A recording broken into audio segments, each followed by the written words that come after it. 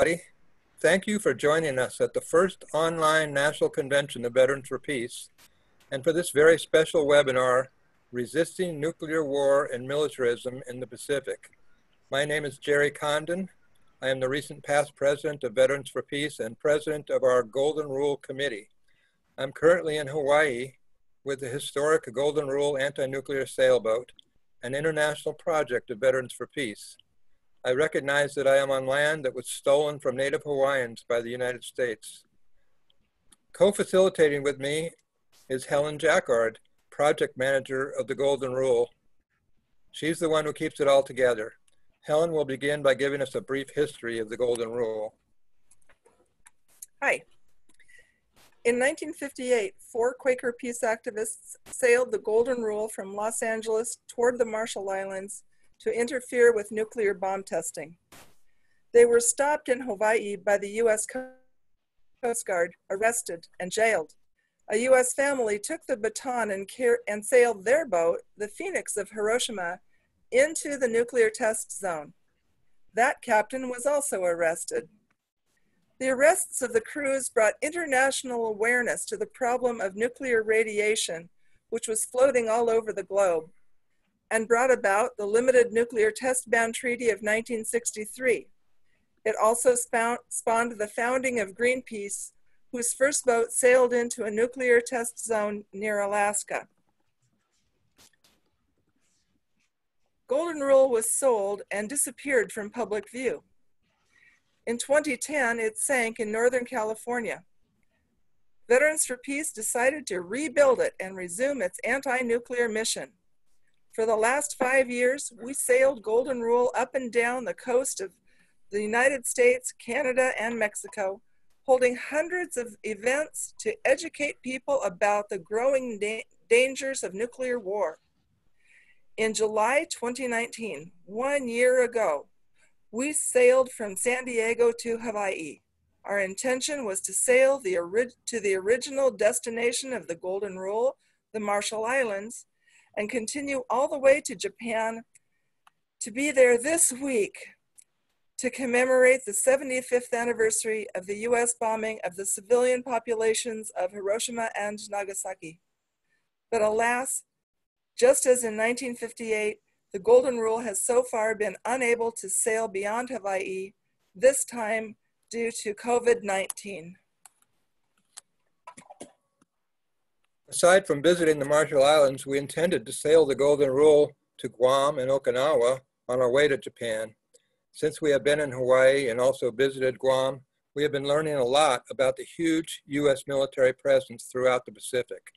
The U.S. military has essentially occupied Pacific Island nations ever since World War II, with grave consequences for the environment, for indigenous cultures, and for the sovereignty of these nations.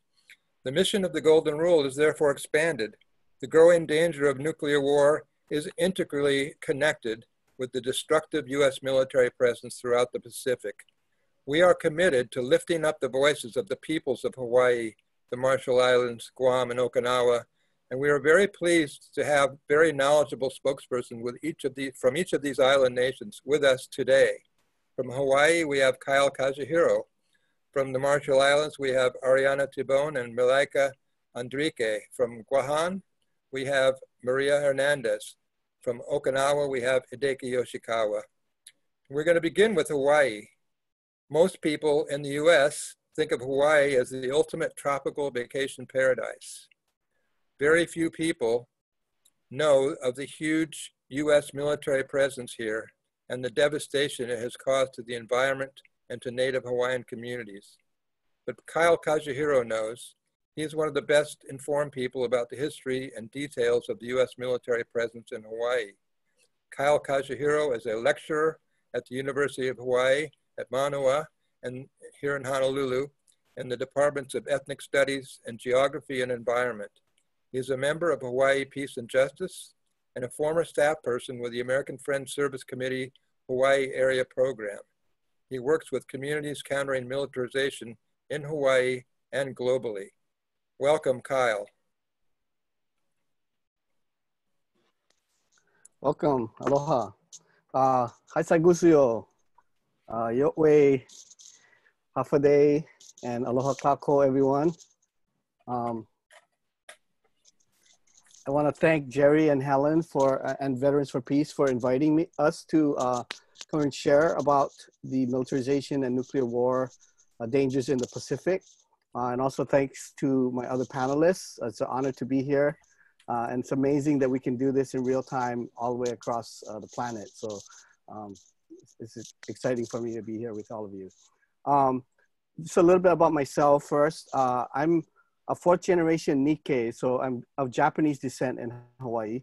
I'm not native Hawaiian, I just want to make that clear.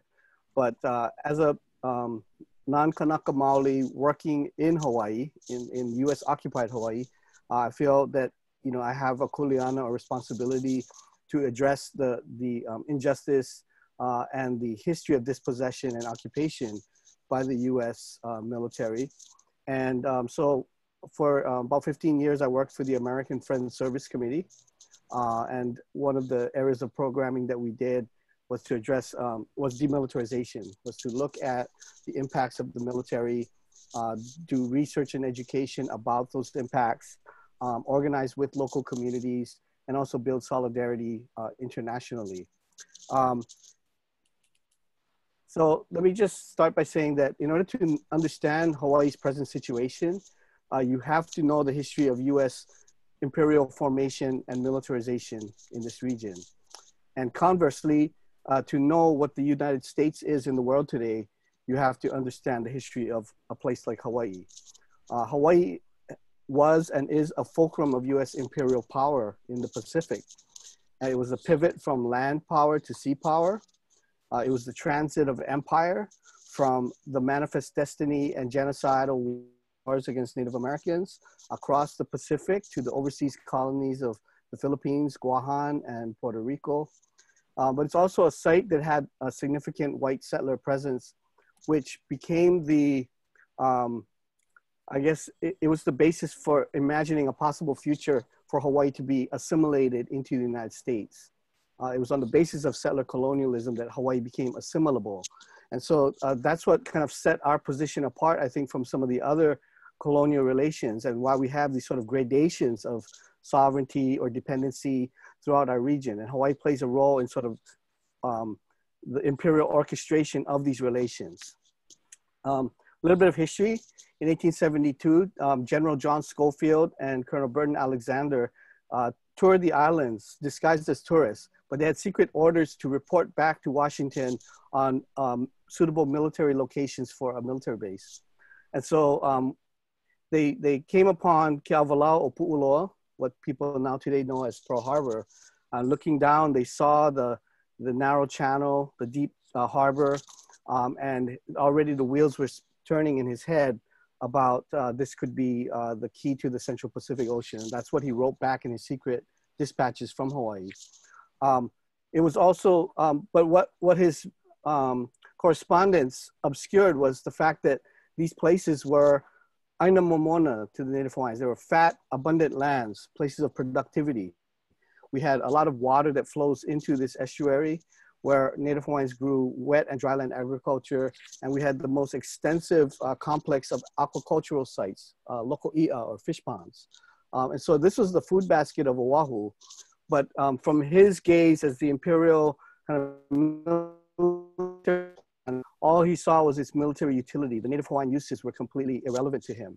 And so Pu'uloa became the kind of the centerpiece of a controversy, the geopolitical controversy for many years after that. In 1887, a group of haole or white business owners and sugar planters conspired to get a free trade agreement by offering Pu'uloa to the United States as exclusive treaty of reciprocity, which gave them rights to build a coaling station in Pu'uloa. So this is the beginning of the dismemberment of Hawaii. And it was secured also by an act of, I guess you'd call it a coup d'etat. The white settlers threatened violence against the king and said he had to sign a new treaty, a new constitution rather, which disenfranchised the majority of Native Hawaiians because they did not meet the property requirements. It also transferred or concentrated power in the hands of the white minority. and it barred Asian immigrants who were coming in to work on the sugar plantations from having any civil or political rights. And so this was also a radical transformation which led to a crisis in 1893 when US Marines landed to support the overthrow of the Queen. And that was sort of the beginning of US military relation with Hawaii, was a broken treaty, an act of war, and it's just grown and multiplied into these various manifestations. So as a result of that history, today Hawaii has about 142 military sites, from the largest being the Pohakuloa training area, about 130,000 acres, to these small little outposts. About 225,000 acres of land are controlled by the military, but that doesn't include all the airspace and ocean space that it commands, which includes all of the Hawaiian archipelago. So this control of Hawaii enables the United States to project power and to control vast areas of the Pacific. So one of the metaphors that Hawaiian scholar Kaleko Ka'eo coined to describe the military in Hawaii, he said, Hawaii is like the head of a monstrous he'e, or octopus. So the military in Hawaii has its head in Hawaii, and the tentacles are stretched out across the Pacific, holding on to the Marshall Islands, to Guahan, to Okinawa, the Philippines, Australia, numerous other places. The brains of this he'e are symbolized by the US Indo-Pacific Command, which is headquarters here in Honolulu, with its supercomputers and fiber optics as a nervous system. The eyes of this he'e are on top of our mountaintops with the radar and various kinds of tracking stations. We have the ears of this octopus are underwater tracking stations off of, on the ocean floor off of Kauai. The listening posts for the Navy Communications, Computer and Telecommunications Master Center, and also the NSA, National Security Agency, has a spy post here in Hawaii where they're scooping up all of our electronic communications. And the excrement or the waste of this giant octopus can be symbolized by the thousands of contaminated sites throughout the islands. You know, everything from unexploded ordnance to cancer-causing agents to giant spills of petroleum and jet fuel, which threaten our drinking water. So, and the thing about octopus, if you cut off the tentacle of a live octopus, it grows back. And we see that that's what's happening in the Philippines. The movement there expelled the US bases, but slowly that has grown back with advisors going into Mindanao and now expanded military presence to counter China in the South China Sea. So we see that Hawaii plays this role. In order to deal with this problem that's affecting our region, I think we have to also deal with the fact that Hawaii remains this kind of military hub, which affects our neighbors and our brothers and sisters. There's been a history of resistance, however. One of them, the most notable, being the Protect Kaho'olawe Ohana, which arose in the 1970s to protect the island of Kaho'olawe from Navy bombing. And this was an island that was written off as lost cause, as destroyed, but it was also a sacred place for Native Hawaiians and symbolic of the god Kanaloa, which represents the whole vast Pacific Ocean. So they were successful in 1990 in stopping the Navy bombing, a small movement of Hawaiians, but with allies throughout Hawaii and around the world, working with the nuclear-free and independent Pacific, they were able to block training from other countries bombing. We also have the movement to stop the military use of Makua Valley on Oahu, and that's been going on now since the 70s. And we've stopped training for the last 14, 15 years now through legal action and political pressure. Pohakuloa on Hawaii Island is one of the largest areas, and it's absorbing most of the military training. So we are supporting folks on that island in their efforts to stop the bombing. And then there's expanded missile defense radar and missile launch facilities that are threatening to be built. The geopolitical tension with North Korea is giving the excuse for building up these facilities, but we see them as making us a target in these provocations that the United States is making. And right now, the threat that we're trying to stop, we have a coalition called the Cancel RIMPAC Coalition. So RIMPAC stands for the Rim of the Pacific Training Exercise. It's the largest multinational naval exercise in the world. In 2018, the RIMPAC included 26 countries, hundreds of aircraft, ships, about 25,000 sailors from all over the region. They did air, land, and sea training, including amphibious assault. And so it has tremendous impacts on the land, on sacred sites. And, you know, it's just, it's a way of the United States developing its hegemony over this region by organizing other countries into its sort of vision of security and order. And it's aimed primarily at countering China's rise, so, to some extent Russia and also North Korea, but mainly China. So the military, though, is also one of the worst incubators of the COVID-19 virus. And we will probably hear some of that in Guahan and Okinawa, but here in Hawaii, we also have many cases. They're not giving us information. Very little leaks out, but we do know that one of the zip code hotspots for COVID-19 sits right on Joint Base Pearl Harbor Hickam. And so we've been organizing to try to get them to cancel RIMPAC. We've gotten quite a bit of support from in Hawaii and around the world. We have a petition, but the Navy is intent on having a scaled down version of it. They plan to do what they call at-sea training only, where only 10 countries looks like will be participating. But they gave us assurances early that there would be no onshore social activities. And the Department of Defense had a restriction of movement order in place. The state of Hawaii also had a 14-day quarantine order. The state exempted the military and their dependents from the quarantine. And then recently the Department of Defense lifted their restriction of movement for Hawaii. So we don't know what that means in terms of social activities, liberty ashore. We're expecting the worst, that there'll be a flood of foreign sailors coming ashore, looking to have fun on the beaches, going into Waikiki. And one of the things that always happens with these trainings is it becomes a hotbed for sex trafficking. The pimps bring in women from all over because there's going to be customers. And so that's something the Commission on the Status of Women has been organizing and doing a campaign against that. But I'll end on one hopeful note that because of the COVID-19, we've seen the beaches have been much quieter. Locals can go back to the beach and not have to fight with tourists for parking or beach space. We've seen the fish and plant life recovering. So nature is sort of starting to return. And on the beach at Waimanalo, which is at the Bellows Air Force Station, where the Marines would normally be doing amphibious training right now during RIMPAC, they've had reports of honu, or green sea turtles, nesting for the first time in recorded history. So we took that as a ho'ailona, or a good omen, that nature is trying to reclaim this place, and we need to support that. The honu is a symbol of Kanaloa, the god of the sea.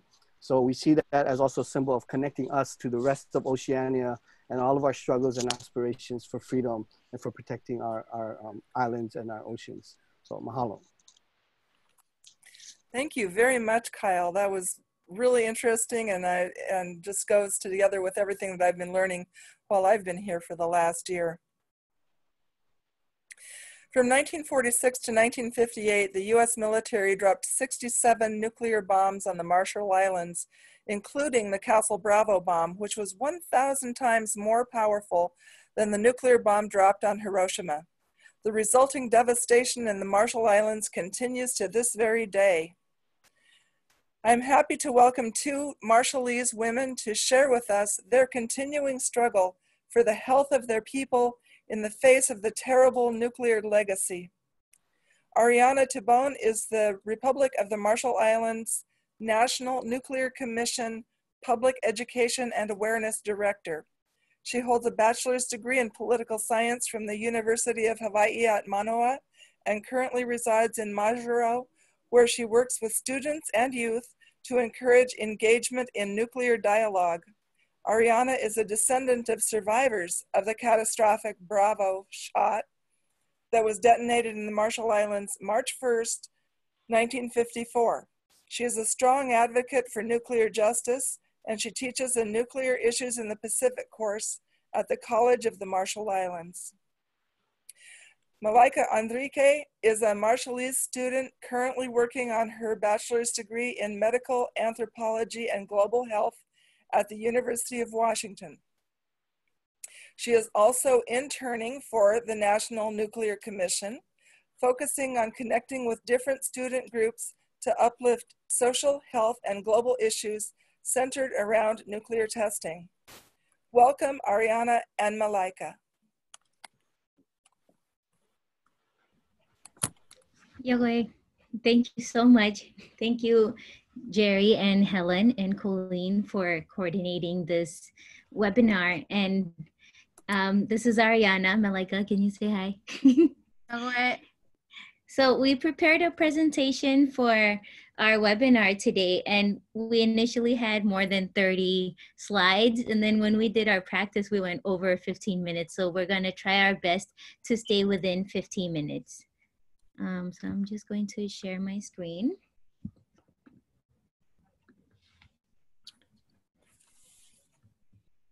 Okay, so as Helen mentioned, we work for the RMI National Nuclear Commission. The three pictured here are the commissioners, and the commission was established in February 28, 2017, and the core mandate is to coordinate government's needs to address ongoing unresolved issues and challenges arising from the U.S. nuclear testing,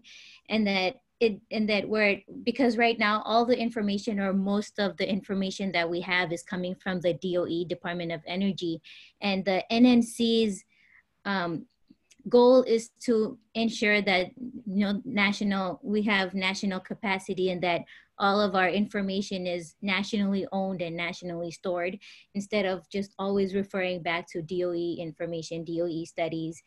And so this is a map of the Marshall Islands. We just wanted to put it out there that we are very scattered, but we all speak the same language, and we all have the same culture. And just for visuals, this is what each atoll looks like, or this is what one atoll looks like. The picture on the right is Madro. That's the capital city. That's where I'm located. And then the top left, you see a picture of the houses there. That's called Edid Island. And that is where some of the people of Bikini now currently reside, because of the contamination in their home. And then the picture down below is just few more islands that are a part of Madro. And so before we proceed with the health effects of nuclear contamination, I will let MELAIKA speak. Oh, sorry. Before MELAIKA speaks about environmental impacts, we just wanted to put some background. In 1947, the United Nations established the Trust Territory of the Pacific Islands, as I'm sure you all are already aware of. And we wanted to highlight that one of the main responsibilities of the United States with these trust territories was to protect the inhabitants against the loss of their lands and resources. And this whole webinar just totally goes all against that, because instead of protecting the people and their lands and resources, they ruined us. And so from 1946 to 1958, the Marshall Islands, along with Johnston and Christmas Island, were labeled Pacific Proving Grounds. And throughout the span of 12 years, where 67 nuclear tests were tested in Bikini and Eniwetok, there was 23 tests in Bikini Atoll, 43 in Eniwetok. There was a lot of movement going on. They had to relocate the people from Bikini to Rongruk, and then to Rongruk to Wijilang, and then Wijilang, Kwajalein, Kili. And then you see the pictures here, the top right picture. I wanted to put that there because this is when the people of Bikini first arrived in Rongruk in 1946, when they were first relocated.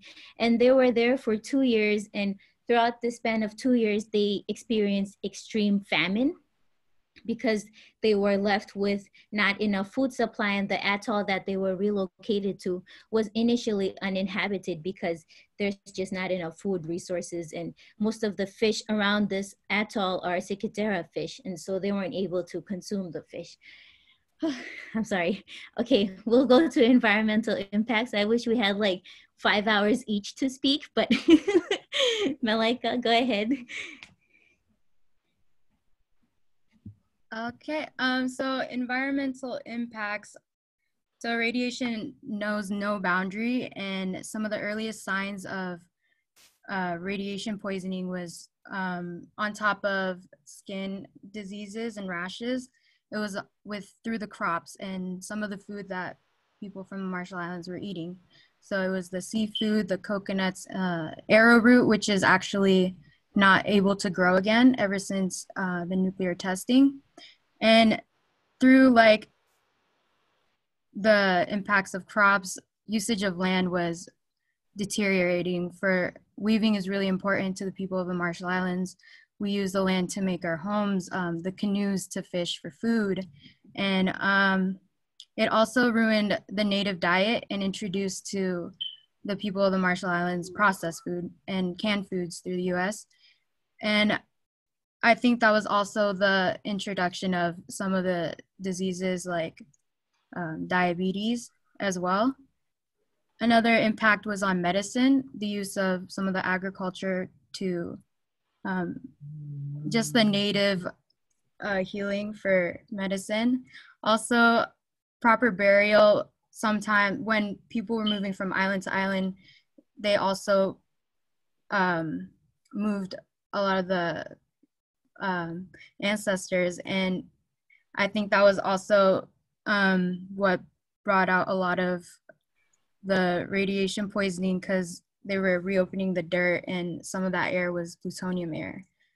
And this section right here where I had set up, I wanted to do like a domino effect, but I didn't know how to do it. But basically the whole design of it is a connection of colonialism, nuclear testing, COVID treaty, and climate change. I think they're all topics that you can't really speak about separately because they're all interconnected, and interconnected with militarism in the Pacific Ocean. So this point right here where land over money, a lot of compensation, the US thinks they can just use the money to compensate for lost land and resources, but land is very important to the Marshallese because it's passed down through generation through our matrilineal lineage, and yeah, so it's generational, and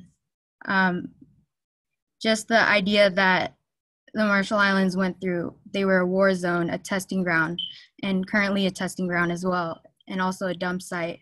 People from Bikini and Rongelap, they're not able to go home, and so they are forced to relocate to poverty, and some people even migrate over to the US, but even when coming to the US, we struggle with healthcare. And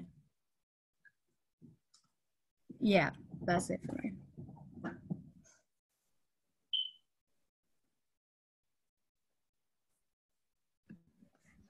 So as was mentioned earlier, Operation Castle Bravo, it was detonated on March 1st, 1954 at 6:45 a.m.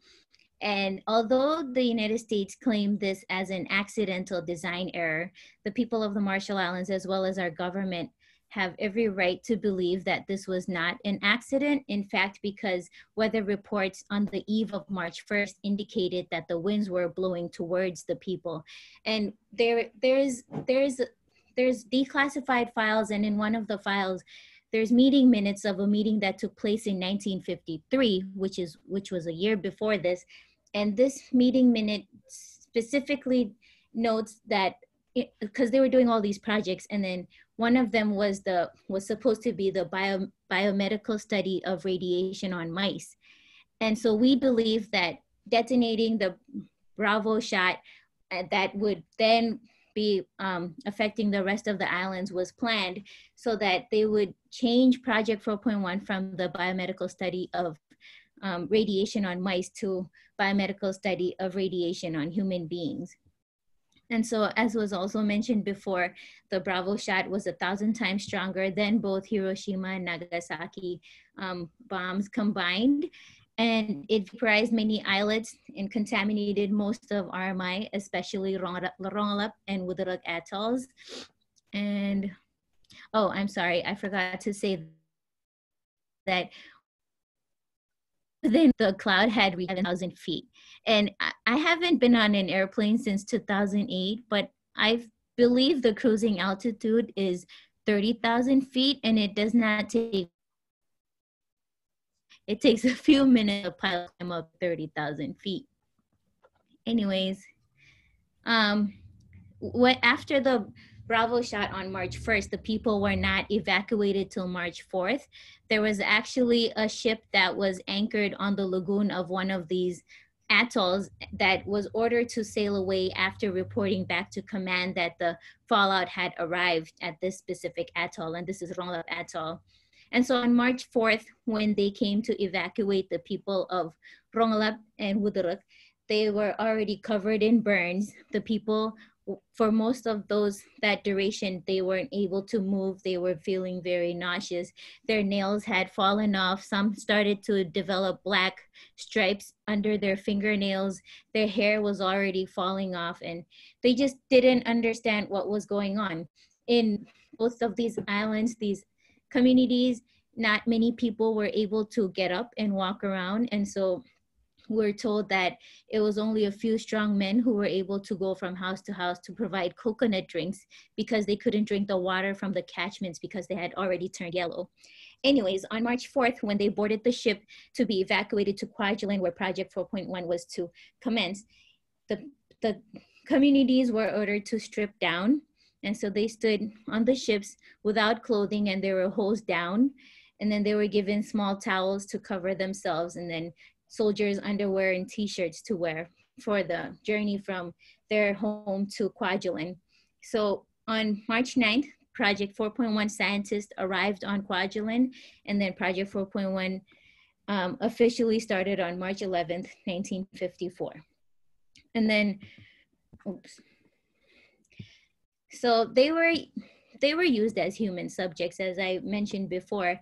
Upon arrival in Kwajalein Atoll, they lived in a fenced-off area that was prepared for them, and it was only doctors and police that were allowed. They were taking urine and blood tests daily, blood samples daily, and throughout this whole time, it was not just the exposed community that was on Kwajalein. They also brought in a control group, and that was people from Madro and other atolls that did not experience the fallout. But this control group was meant to be there so that they could either inject them with radiation or have them ingest radiation.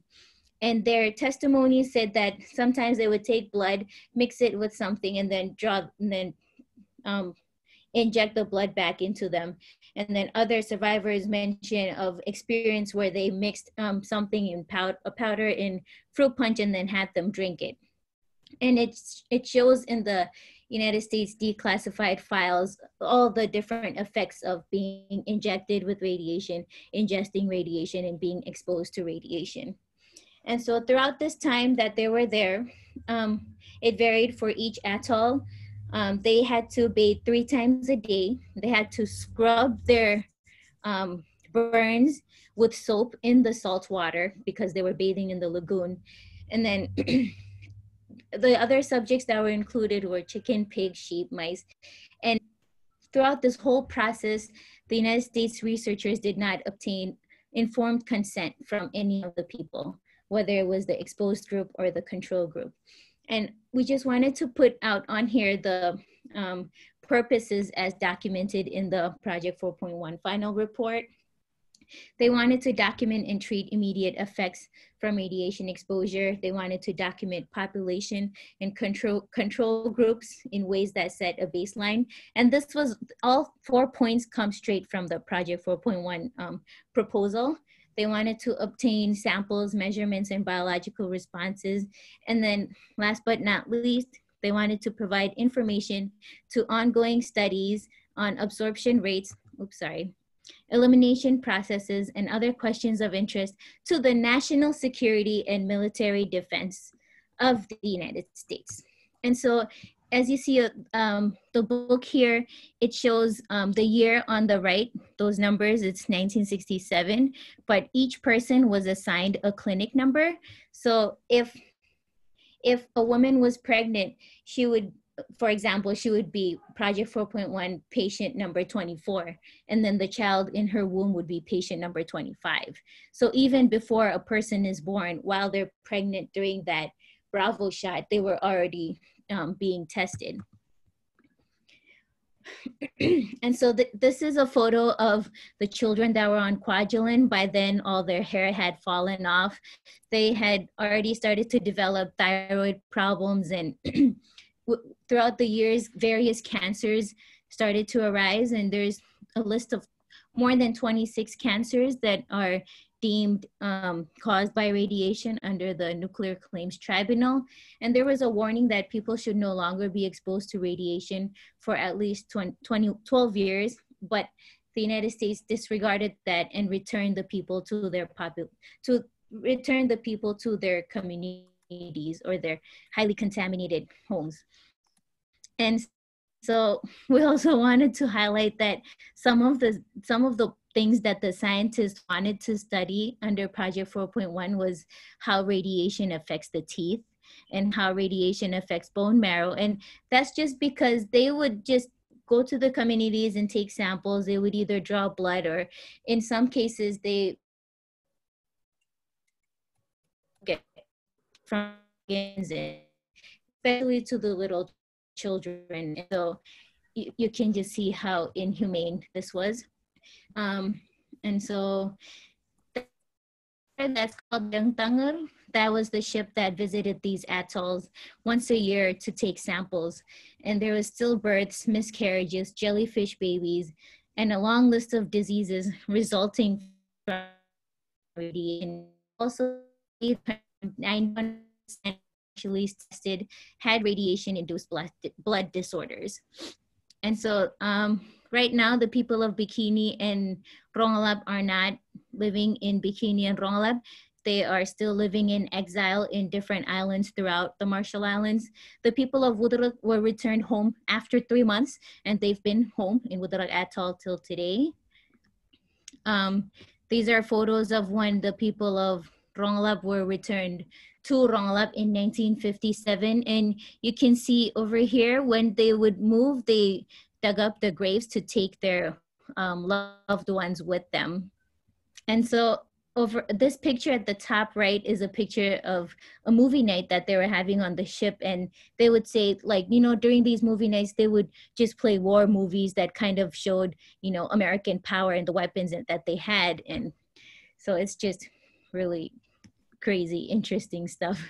Life after 1954, when they had returned to their home atolls, there was already science labs set up there, and they took these, they still monitored the people annually.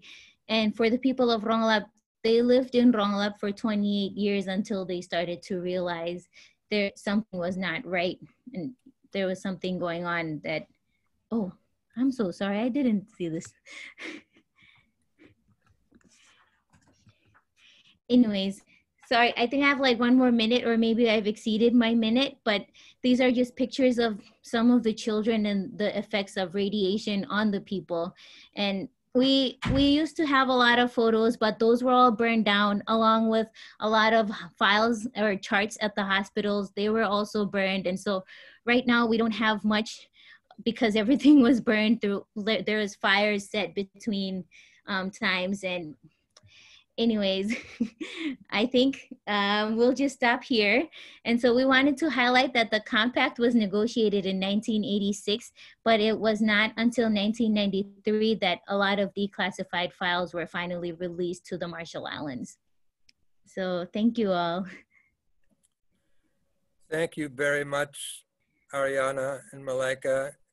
It's really hard to hear what your people have had to endure. I really don't know what to say, but we hope to that more people in the US and around the world will come to be educated about this and be in solidarity with the people of the Marshall Islands going forward. I understand that Some of the radiation from the tests in the Marshall Islands actually drifted all the way over to Guam, Guahan, and was an impact there as well. I know many people in the US and around the world heard about Guam recently when the captain of the aircraft carrier USS Theodore Roosevelt, which was docked there in Guahan, was fired after publicly calling for responsible measures to reduce COVID-19 infections among his sailors. And this was a real problem for the people of Guam as well. The US military occupies a good portion of the island, and when the US Navy sneezes, the people of Guam catch a cold. So we are very pleased today to have Maria Hernandez with us. Maria Hernandez is a daughter of Guahan and environmental and cultural rights advocate with a BA in literature and MS in business administration. She is a member of Direct Action Environmental and Cultural Advocacy Organization, Putehi Litkizan, Save Ritidian, or PLSR. PLSR aligns with organizations throughout the Marianas to end the desecration and militarization of indigenous lands. Maria is also a member of indigenous women-led nonprofit Ihagan Famalawan Guahan, Daughters of the Women of Guam, which advocates for the social, economic, cultural, spiritual, and political well-being of Chamorro women, girls, and gender diverse people of Guahan. Welcome, Maria. Wanasan Hafade, Sizus Maasi, thank you to the Veterans for Peace organization for organizing this webinar and all activists presenting alongside me today. I'm so grateful to connect with you all to learn more about our collective struggles and to share some of the issues we face here on Guam. So I wanted to provide a brief overview of the current militarization of Guam. The island of Guam is about 212 square miles. About 1/3 of our land is occupied by the US military. Here we have an Air Force base and a naval base, a base that houses a naval hospital, and these are located throughout the northern, central, and southern parts of the island, so there's a lot of visible military presence here. As military buildup projects move forward, our region is being transformed into the largest military industrial complex in the world. The Mariana Islands training and testing region spans over close to 84 million acres of open ocean around the Marianas. This is larger than Washington, Oregon, California, Idaho, Nevada, Arizona, Montana, and New Mexico combined. And our group is among a handful of others, including Guardians of Ghani, Pagan Watch, Tinian Women's Association, and Alternative Zero Coalition, to name a few, who are fighting this harmful designation and this environmental racism. Despite over a decade-long resistance to the relocation of Marines from Okinawa to Guahan, our island has seen an increase in construction, including another large base, a Marine base, that it's proposed to accommodate approximately 5,000 Marines and their families from Okinawa to Guam. And our community recently learned that in the construction of this base, the military had cleared 3 cultural heritage sites that, before being cleared, were eligible for the National Register of Historic Places. And we're currently in the process of organizing against this action. The comment period for these construction projects came after the sites were already cleared, and the largest ancient settlement cleared was as big as 12 football fields in size. As part of this military buildup, the DoD is also building a massive US Marine live fire training range in northern Guam above our northern lens aquifer, which provides 80 to 90% of our drinking water, and desecrating many cultural sites and destroying thousands of acres of limestone forest, which is home to endangered endemic species. There are so many human rights violations occurring all at once for this project. And we actually had a very small victory yesterday, 10 months after Putehi Litkizan requested that local officials take action and invoke a stipulation to pause military construction due to impacts to cultural and environmental resources. We received news yesterday that our state historic preservation officer finally invoked the stipulation, and there's now for the next 45 days, a pause on military construction to reevaluate impacts and to find a resolution. So yeah, it's just definitely, as I mentioned, a small victory, but we're continuing to stay vigilant and kind of be watchdogs on this issue. As is evident, Guahan is hyper-militarized. It's you just see military presence everywhere here. And because of our political status as an unincorporated US territory, we have very limited power when it comes to making decisions regarding the military's presence on our island. And you know, as a few of you mentioned, this has been the case, and it's been especially obvious during the pandemic. And I see a lot of parallels in what, you know, what's happening in Hawaii, and we were kind of experiencing similar things here. We were learning about the pandemic from national news sources instead of our local news agencies, because the Department of Defense is very tight-lipped with information, and transparency is a major issue on their part. We were learning of airmen commuting to and from work within their 14-day quarantine on national news sites, and there just wasn't a mandate to quarantine in place. So they were pretty much moving freely.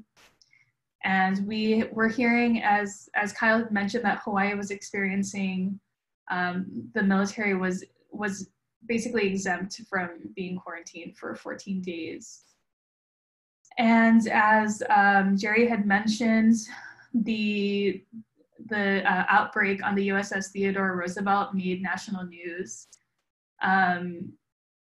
More than 500 Roosevelt sailors from the crew of nearly 5,000 tested positive for coronavirus, and they docked on Guam to receive care.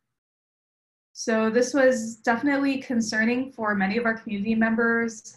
Outside the fence, we knew that it would put our community members directly at risk.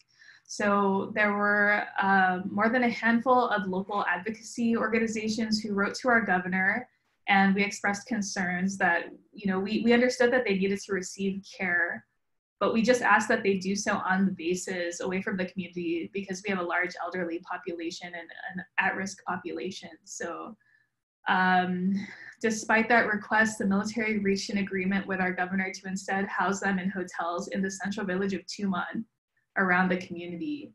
And it was just a jarring time because, as I mentioned, Joint Region Marianas was providing very limited information to our community, and we were finding out the number of positive cases and learning about what was happening on our island and down the street on national media. And connecting all of this to RIMPAC, we had to consider what happened with the USS Roosevelt, the outbreak on the ship, and the need for sailors to be treated off the ship, as this should be very alarming for Hawaii, Guam, and anywhere they might be docking during these exercises. Although the military is currently proposing only trainings for its RIMPAC exercises this year at sea, Guam is one of the safe haven sites for naval ships and sailors, and there's potential that an outbreak could occur on these large sea vessels and that they would be required to dock at the nearest ports, which would put our community at further risk. In addition to the USS Roosevelt situation, there have been increased naval trainings with little warning provided to the community. And these trainings are dangerous to our community because they occur on civilian lands and in waters where our local fishermen fish for sustenance. They're also happening too frequently and bring up issues with the lack of transparency, the contamination of our lands and waters, and our food source, the safety of our community, and these are all struggles that we share similarly with other activists speaking today about RIMPAC exercises. So Guam is currently in the process of pushing toward decolonization. This is one of the solutions that we see as kind of being the underlying, this is kind of like the hurdle that we face is our political status. So we are a colony. We're a modern day colony. And so this hinders us from having a real say about issues on our island. We're one of 17 colonies that exist in the world, and we've been colonized for more than 300 years. And because of this, we've lost so many special parts of our heritage to outside influence and forced assimilation. Many of our elders were punished for speaking our language. So, the sad reality is that in present day, most of us in my generation don't even speak our language. And we're working toward language revitalization by teaching our children. But there are obvious hurdles picking up a language at an older age. But me and many of my friends were working at it. And these are just the consequences of colonialism that we face every single day as we continue on as a colony. So just the current landscape of resistance on Guam, there are about 35 local community organizations who continue to call for transparency and accountability on military issues. And we always are joining forces with allies within the region or in other parts of the world in protection of sacred indigenous spaces. So, all of the speakers here today at this webinar, we would love to connect with you further, and we all have each other's emails. So, if you need assistance in raising awareness, we're 100% behind you and we'll support you.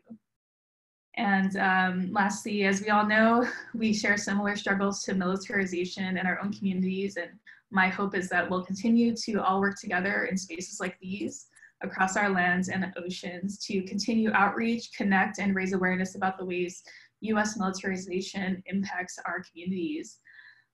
We have just a call to action petition for people to sign on our social media pages. I'm part of 2 organizations, but the one that the petition is for is to stop the firing range complex in northern Guam, which impacts environmental, cultural resources, and the scariest part is our main water source, which provides clean drinking water for our island. So please follow us, and we'll definitely hope to exchange information with you all about your social media handles so we can follow your causes as well.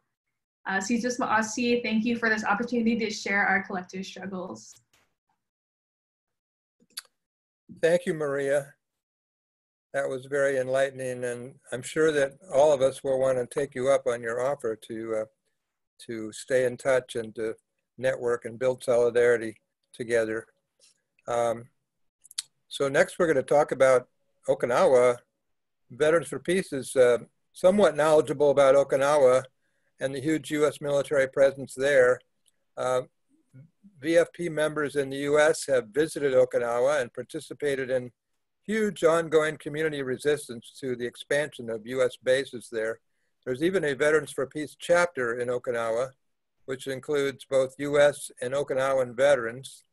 And they have been attending the VFP conventions in the US for the last several years. I imagine that some of them are online with us for our first online convention. So we are very pleased to have a leading Okinawan expert and activist with us today. And that he is Hideki Yoshikawa. Hideki Yoshikawa is a native of Okinawa and a cultural and applied anthropologist teaching at Meio University and the University of Ryukyu in Okinawa, Japan. He is the international director of the Save the Dugong Campaign Center and the director of the Okinawa Environmental Justice Project. Over the last decades, he's been on the forefront of internationalizing Okinawa's struggle against the overwhelming presence of US military bases on his native island from the perspective of environmental protection and environmental rights. Welcome, Hideki.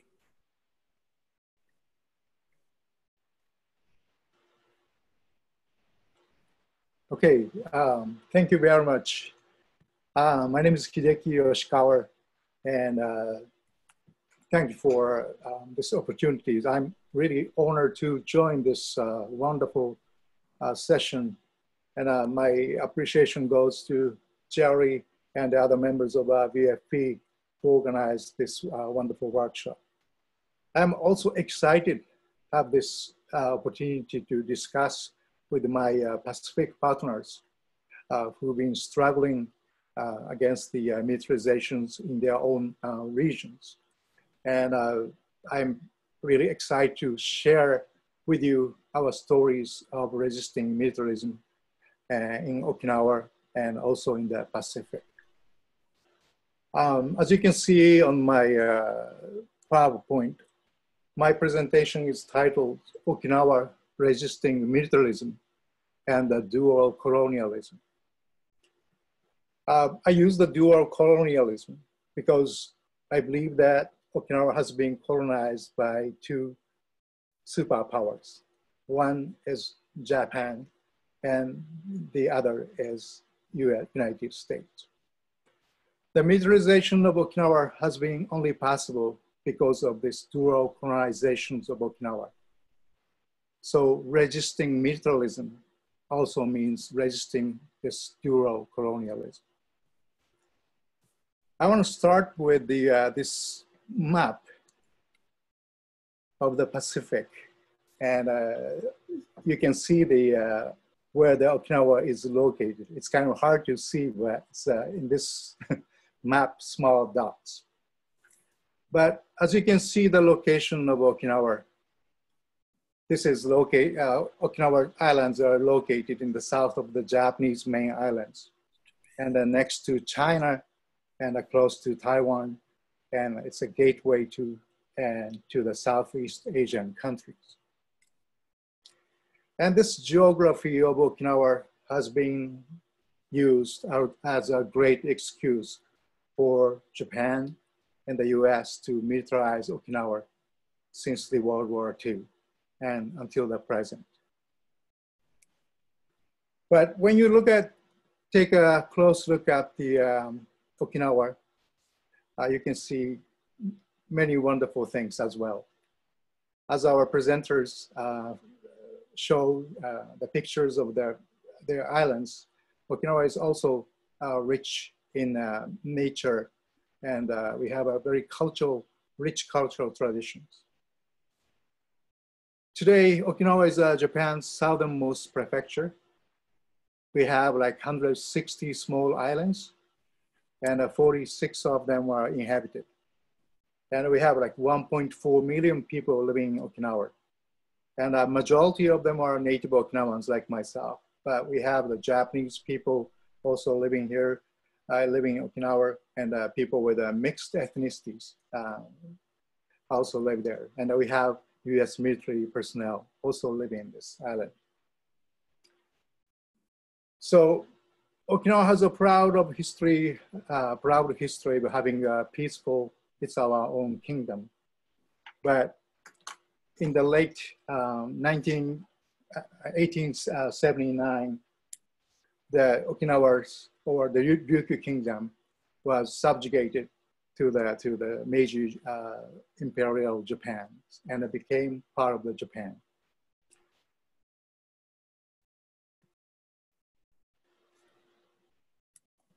Now I want to show you these numbers. These numbers indicates how militarized Okinawa is in comparison, especially in comparison with the mainland Japan. So Okinawa accounts for 0.6% of the total landmass of Japan, but 70% of US military bases, that is exclusive use, US military bases, 70% of US military bases in Japan is concentrated in Okinawa. And we have like 31 US military bases and the facilities. And 8% of the total area of Okinawa is occupied by US military. And 50% of total area of Okinawa Island, which I live on, and you can see the map of Okinawa Island on your left. So 50% of this island is occupied by US military. And when we're speaking about militarizations, in Okinawa, we have to also pay attention to militarization by Japanese self-defense forces. Although this map doesn't show, but we have a self-defense forces in Okinawa. And they are also expanding in the southern islands of like Ishigaki and Miyako Islands.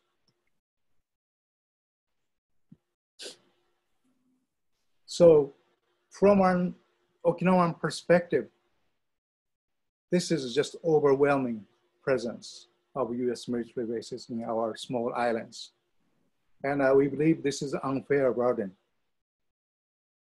Japanese government, they'll always say the national security and the US and Japan security alliance is so important. And that's why they say they need to have a US military presence in Japan. But from the Okinawan perspective, this is just unjust, unfair burden that Okinawan has to share. And why does not the rest of Japan share the burden?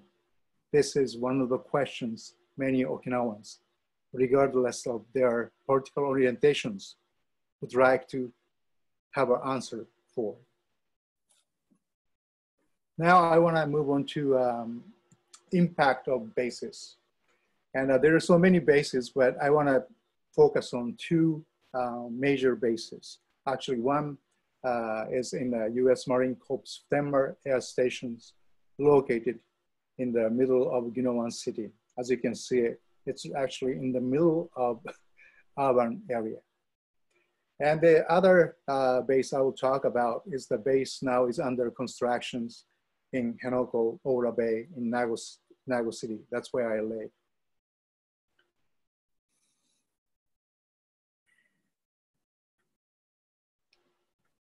As you can see, the Phtemma Air Base is located in the middle of the big city, crowded city. And maybe you can see this, there are schools, hospitals, kindergartens. So this airbase really occupies in the middle of this city. Phtemma Air Station and its impact on the local communities. There are many impacts or many issues we have with the Phtemma Air Stations. First of all, noise pollution from US military aircraft flying over the local communities. As you can see on the picture in the upper left, every day we have aircrafts taking off, landing, taking off, landing in the middle of the city. And there's been lawsuits against this aircraft's Phtemma noise pollution. We have these lawsuits, but local plaintiffs never been successful actually. And we also have this danger of aircraft crashes and the dropping of object from US military craft flying over the middle of the city. And as you can see on the photo on the bottom right, this is a scene from the helicopter crash that took place in 2004. Helicopter crashed in the Okinawa International University. Luckily, nobody was injured, but that local communities always have to worry about this danger or the possibilities of aircraft crashing down on you. And at that time, when this helicopter crash took place, the local government and even the local police were not allowed to the site. They were denied access to this crashing site. So there was no local investigations. So the US military took over the area and they did their own investigations. Then after that, then local police were allowed to do their own investigation. And another problems or impacts of the Phutema Air Station on local communities is the contamination of land and water with the PFOS and the PFAS, dioxins, many other chemicals from Phutema Air Stations. And as you can see on the left side, the upper left, this is the fire extinguisher foam released from or leaked from the Phutema Air Station. That took place a few months ago, and then it was the local government and the local government that had to clean up this mess. US military is not responsible for clean up people's contaminated foam outside the military base. And also, as many of you already talked about, we are facing these issues of a spread of COVID-19 on US bases. As of yesterday, we have like 245 US military personnel have been identified as infected. But again, just like many, just like the other panels discussed, the Okinawan government doesn't have access to information on the COVID-19 on the basis. So we are always struggling to get information from the military bases.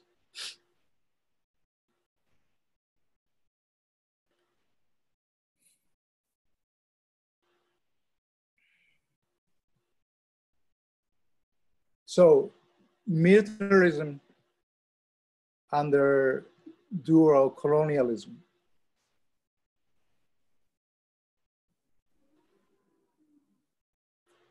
means not only that militarization and its impact or imposed upon the local communities, but it also means that no government or US military or Japanese government takes responsibility for the impacts that local people suffered. Now let's move on to another big base issues here. This is the construction site at the Henoko Ora Bay. This is actually constructions is underway for almost 6 years. And this is a Phutema, it's called officially called a Phutema replacement facility, because as you see it here, Okinawan people demanded the closure of a Phutema base. And after the 1995 horrible rape incidents of a 12-year girl by 3 US military personnel. After this horrible incidents, the Okinawan people got very angry and demanded reductions or reducing of the US military presence. And the Japanese government and the US government, they've discussed and they decided to close the military base, this Phutema Air Stations. But they had a condition. The condition was that they'll build a new base or replacement facility within Okinawa. So this is what's happening now in Henoko Ora Bay. This area is one of the most richest biodiversity areas in Japan. You will see like 5,300 marine species, including 262 endangered species. And maybe that these numbers are kind of hard to understand, but I'll give you some interesting comparison. And the value and the wonder of this biodiversity in Henoko Ora Bay is comparable to those of the Hawaii's Marine National Monument. Hawaii's national monument, Marine National Monument, is the largest in the US. And it has like 583,000 square miles. But in that, there's like 7,000 marine species. In Henoko-Ura Bay, this is about 10 square miles, but we have like a 5,300 marine species. So this is very important and a very rich environment. Then why the Japanese government were able to build or have been able to push these constructions? One of the reasons is that Japanese government's environmental impact assessment. They conducted environmental impact assessment, and they came up with this idea that they came up with the conclusions there will be no environmental impacts from this construction or operation of the base on the environment. However, various impacts have been already observed and studied. And one of the iconic animals, as you can see on this, the picture at the bottom, this the marine mammal, dugongs. It's you can see, you can think it as the cousin of manatees in the Florida. The dugongs were used to live in this particular area, but now we cannot see. According to the Japanese government's environmental impact assessment, there should be no impacts on the dugongs, but now this dugong is gone.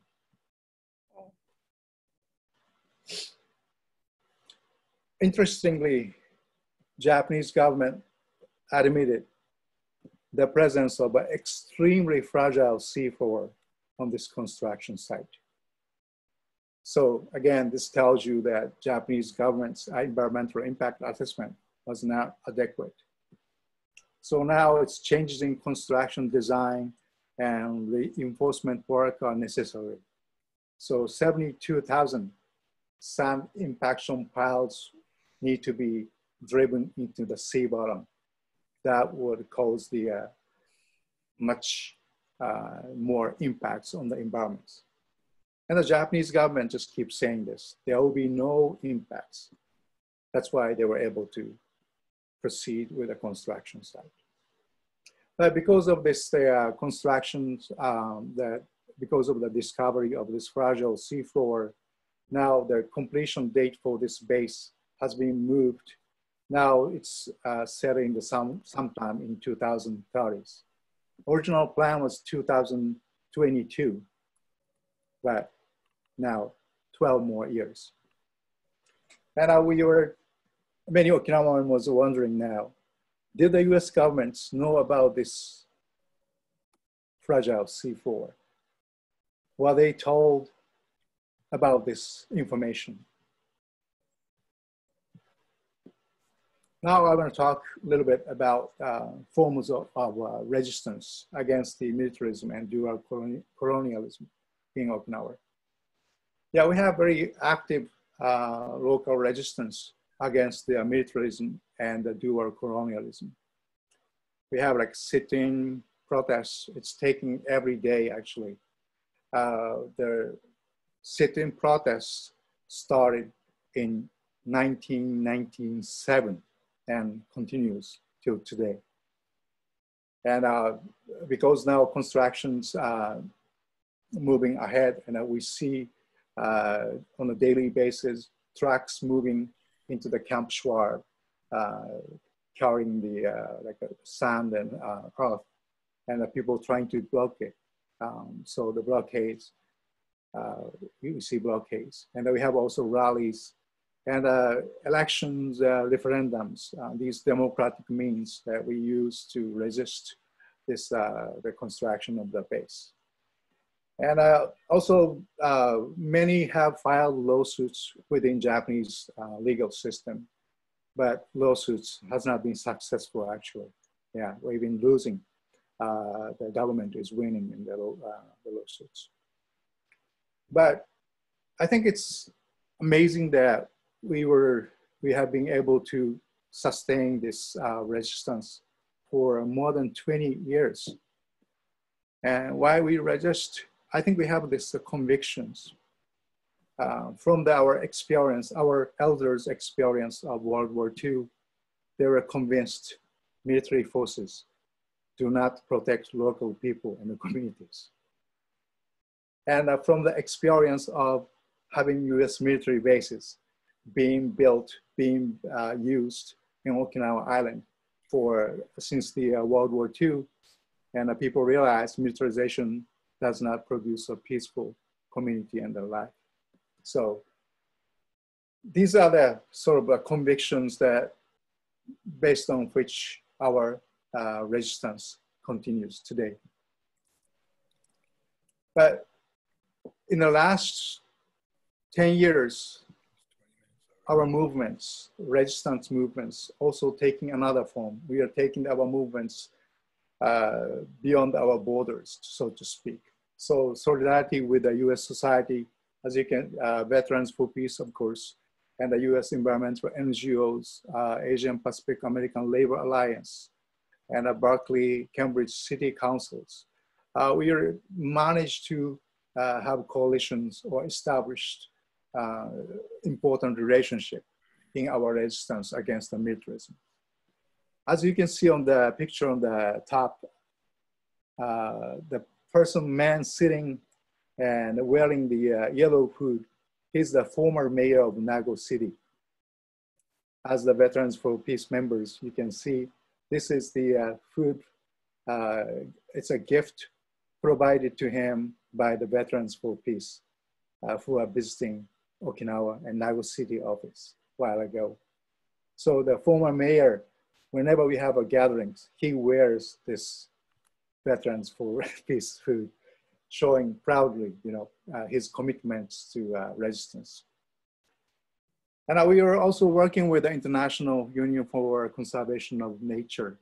We were able to get some resolutions passed by the IUCN. And we are also taking the issues to the United Nations Human Rights Council. But the construction is still going. It's very frustrating. And we just trying to find a way, new ways to fight, or we have to sort of place more emphasis or be more strategic in our fights against the militarism and colonialism. And I believe that new visions and the counter narratives are needed against this militarizing narratives of Chinese, North Korean threats. So for that, we have like a democracy, justice, human rights, and the indigenous rights. We have to really emphasize that. And we have to emphasize these against this Euro-colonialism. And I really hope, and I also believe that we really need to have a concrete actions taking place, not in Japan, only in Japan, but in the US and the international arenas. And hopefully with our Pacific partners and US civil society members like Veterans for Peace. Okay, that's it. Thank you very much. Thank you very much, Hideki. Thank you all for these very enlightening, if disturbing presentations. It's clear that the US military bases in your countries do not make you safer. In fact, they make you targets. And in fact, they cause a lot of destruction to your environment, to your culture, to your health. And it's important that the resistance continues and that more international solidarity is brought to support you. We have about 15 minutes more if we want to have a bit of discussion. We don't have a live audience with us today. This is being pre-recorded. But it seems like there are some common threads among the struggles that each of your Pacific nations is facing. And I'd be interested to hear about any networks or united efforts among the Pacific Island nations and how you think that people in the United States and around the world could make a difference in supporting your struggles. If you have questions for one another or want to have a discussion among one another, this is the time to do that. So Kyle, we started with you, and I'll ask you to get the ball rolling again here, if you don't mind. Okay, thanks. Well, I think thank you all for those presentations. I learned a lot, even though I thought I knew some stuff. That was amazing and frustrating. It's outrageous, the kinds of abuses that are happening, but it's also heartening to see the spirit of the people in struggle, with hope, with dignity, and with a vision of a better world. I think we need to have our vision and our imagination needs to stretch beyond this kind of Holocaust that we're experiencing right now, this apocalypse. So anyway, I just want to, one theme that I saw was just the role of the United States in all of this. It is really a US problem that is affecting our region and these local communities. And I want to put it back onto our friends and supporters and people of conscience in the United States that we've got to defund not only the police, but the military and put those resources into restoring the environment, restoring health and services for communities. And that means reparations for the communities in the Pacific that have been harmed for generations now, to feed the US war machine. So I'd like to, I guess, make an appeal to some of the audience of the convention, but others who may be watching in the United States, that definitely Black Lives Matter and we need to defund the police, but it's the same struggle. The militarization of the police is linked to the militarization that's happening within our region, and the kinds of techniques of militarized control, the kinds of techniques of violence that are being developed and perfected in war zones are now turning back and being used against people in the streets of Portland and Seattle and Minneapolis and all these other cities. So it's a real, it's a time of change, definitely. I think the pandemic is an accelerant that is bringing about conditions where things are not stable, and that can be an opportunity for change. I think Arundhati Roy talked about the pandemic being a portal, and to have a vision of a different kind of world that could come out of that.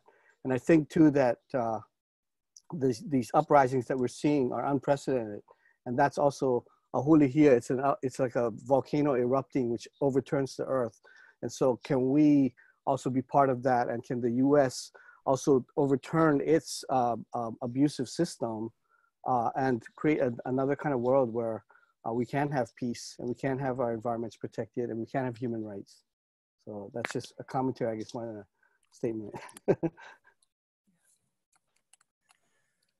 So on Ariana and MELAIKA, I was wondering, I know that in some places people are out in the streets or sitting down trying to prevent further damage by the US military. It sounds like the National Nuclear Commission of the Marshall Islands is taking a little bit different strategy.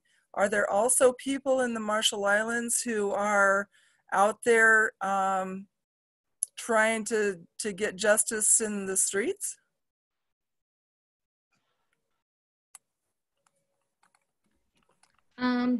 Hi, thank you, Helen. So currently we have, well, number one, I must tell everyone that the nuclear legacy was not a part of our education curriculum up until last year. So It wasn't until last year that after the NNC was established, because they wanted to get it out there. And so last summer we worked with the public school system and the Ministry of Education. And so this year they started piloting the nuclear legacy curriculum. And so I just wanted to point out that there is a lot of youth that are not aware of our history, including myself. I didn't know much of this until I got to UH Manoa, and then I started writing my papers. And so I decided to do this research on the nuclear legacy, because both of my parents are from, my father's side is from Wudarok Atoll, and my mother is from Rongelap Atoll, and their grandparents were there and they experienced the fallout. And so you can see there is a great disconnect in education. And when I go around to the schools here and I talk about it, I went to the Marshall Islands High School, which is the high school that has the most students. I think they have 900 students there. It's the public school here. And I asked how many bombs were tested, and the most number I got was 7. Our own people don't know that this took place. They don't know that there was more than one bomb. They don't know that it was, it took place over a span of not just 12 years, but after that, with the whole continuation of Project 4.1 and taking the samples, and they're not aware of the whole history. And so right now, what the NNC is really trying to do is to educate the youth, because then we're losing more and more of our survivors. And so we're also meeting with survivors and, making sure we get their testimonies on file to be able to share with the students. And we have a nonprofit organization. They're called the Reach Me Radiation Exposure Awareness Crusaders for Humanity Marshall Islands. And they were planning your welcoming if the Golden Rule was to get here, but because of coronavirus and everything. But yeah, so far we have Reach Me, and then we have the College of the Marshall Islands Nuclear Club. And most of what's going on now is just educating ourselves first before we, go out there and start to tear this world down with this information. Well, thank you. But thank you. And I really hope that we get there soon so that we can meet the people of Reach Me.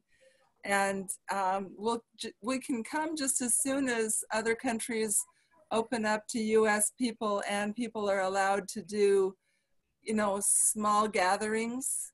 So I'm really hoping we can come early next year. Yeah, we look forward to having you here. In fact, we invite everybody else here. Maria, Kyle, and Hideki. Thank you so much.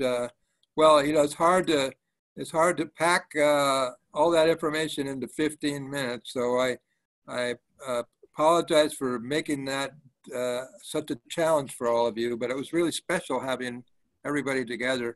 Actually, we're thinking seriously about doing some webinars in the coming months, one that would focus only on the Marshall Islands, for example, and include U.S. veterans who are involved in the atomic cleanup there and are also suffering from the effects of radiation. Maria, I wonder if you have some other words you'd like to share with us. Maybe tell us a little bit about the work of your organization. Sure. Yeah. We actually, like Kyle had mentioned, it's just. Oh, sorry, my.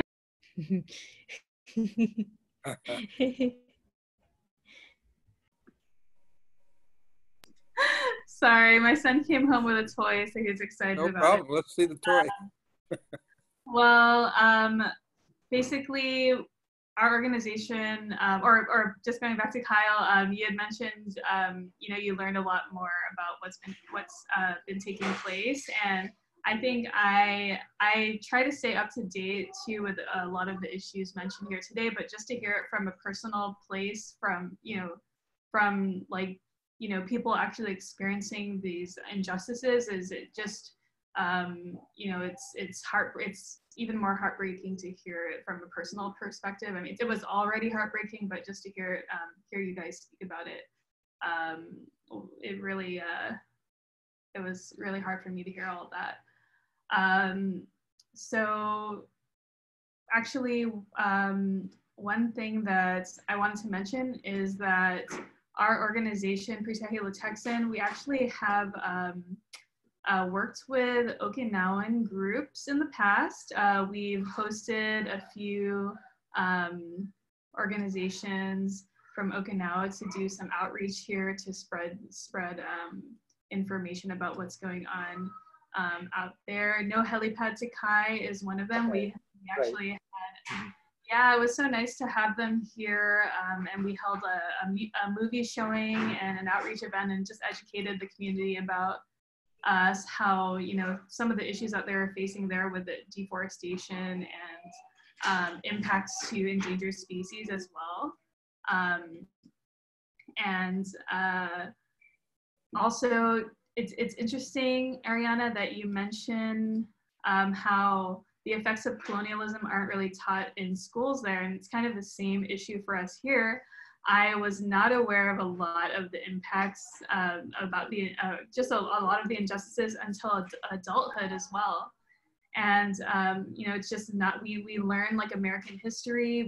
We're kind of shifting from that to, we have a superintendent who's really interested in having more of our culture being taught in schools. But for the most part, like for me, like growing up, my generation, we just were taught US history and never about the injustices. So in college, I think it was the first I was really hearing about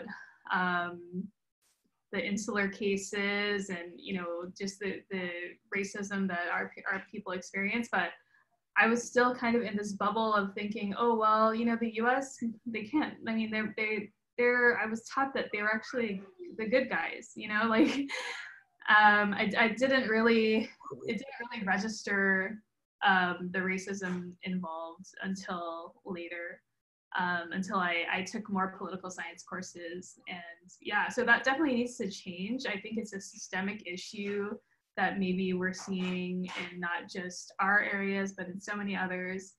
And yeah, I just wanted to highlight that we experience the same thing, where I went through the exact same thing that you're going through, just my mind being blown about all the injustices, and just with that, it's kind of like the glass shatters and you can't shut up about it anymore, because you just have to keep moving forward and doing what's best for your people. So I think that's what we're all doing here today, and just to really appreciate all of you sharing your perspectives so that we can grow in that way.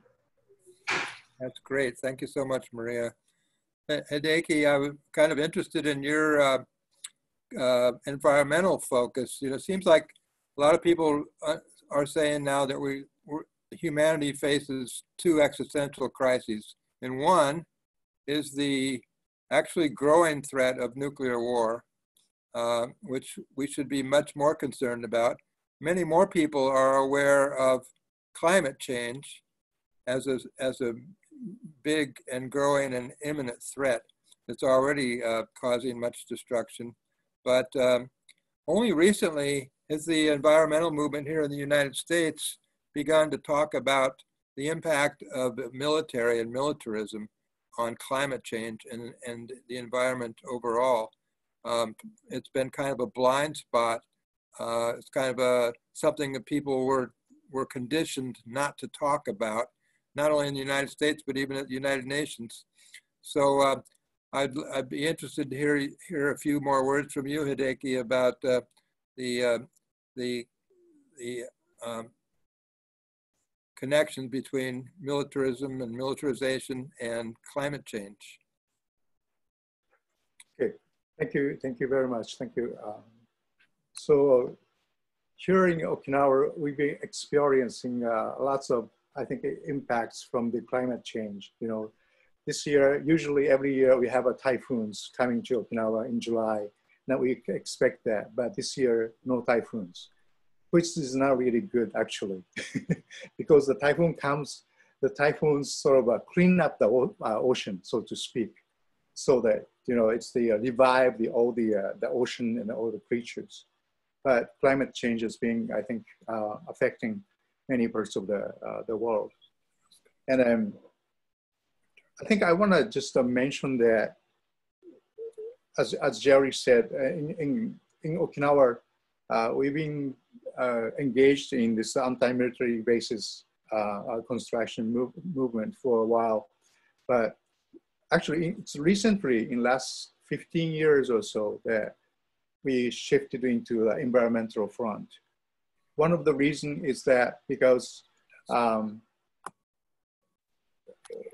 like we have like a U.S. environmental NGOs that who are able to support us. So the shift into the environmental direction is, in a way, it's a kind of strategic decisions. Thank you, Hideki. Well, I would like to thank again KAJIHIRO of Hawaii, ARIANA, TIBON, and MELAIKA ANDRIKE of the Marshall Islands, Maria Hernandez of Guahan, and Hideki Yoshikawa from Okinawa. And we really look forward to visiting all of you when the Golden Rule is allowed to sail to your islands. And thank you for joining this webinar with Veterans for Peace. Thank you for having us. Thank you so much for having us. Thank you, everyone. It was terrific. We'll do it again. Thank you. Thank you. And thank